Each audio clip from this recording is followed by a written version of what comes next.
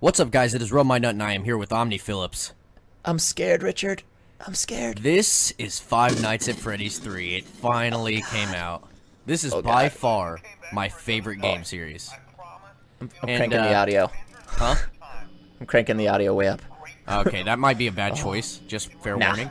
Oh, But as you can see, scream. this game looks terrifying. Yeah. Well, it's a Five Nights at Freddy's game, but this one is way worse. There's only one animatronic chasing you, and there's hallucinations and everything.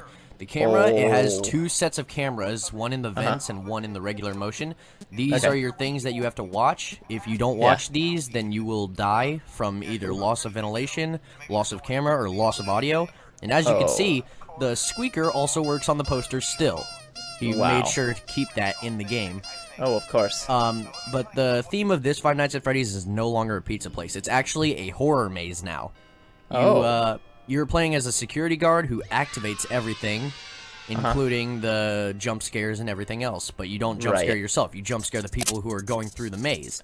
And Scott Cawthron, I think is his name, the creator of Five Nights at Freddy's, actually made sure to include the mini games that you saw in Five Nights at Freddy's 1 and Five Nights at Freddy's 2. Oh, really? Yeah, cool. he made sure to keep them in there, but you play as the animatronics this time. What? And as you can see, I am following the Purple Freddy, which there's a big rumor going around about Purple Guy. Purple Guy is a very famous Five Nights at Freddy character, and as you can see, it says an error, and when I try to run away, the Purple Guy actually kills me.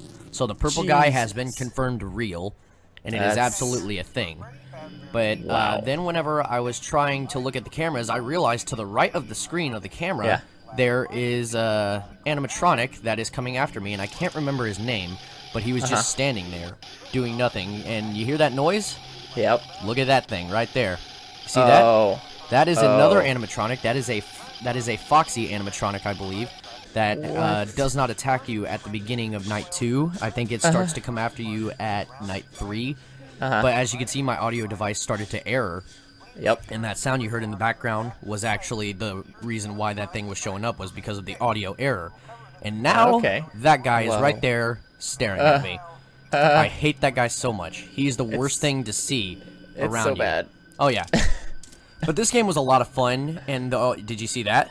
Yes. Oh, God. In case you didn't, there it was in slow motion.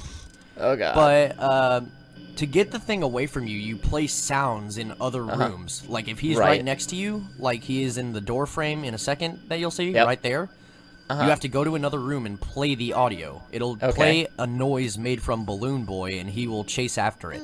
That's the only way to get him away. There's no doors in this once again. Oh. And, here's the jump scare with Balloon Boy. Oh! It is freaking terrifying. I made sure to add a face cam, and then that thing killed me. By far, the most scary experience I've ever had in a game. But that is Five Nights at Freddy's 3. I'm going to be sure to do some Let's Plays in this.